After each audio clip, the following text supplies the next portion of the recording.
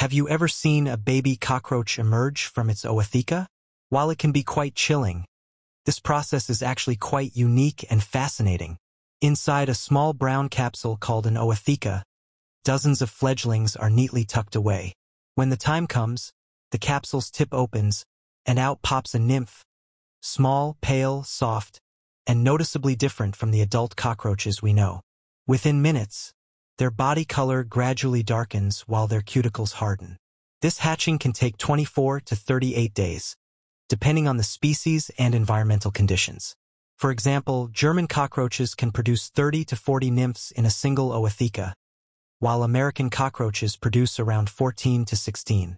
After hatching, they immediately actively seek food to survive and grow. While the process is fascinating, seeing an ootheca hatching means a thriving cockroach population. If you notice something like this in your home, take immediate precautions to prevent an infestation. A clean, tightly sealed environment is key to stopping their spread. The world of insects is full of surprises. Even among the tiny creatures often considered scary, there are always natural processes worth studying.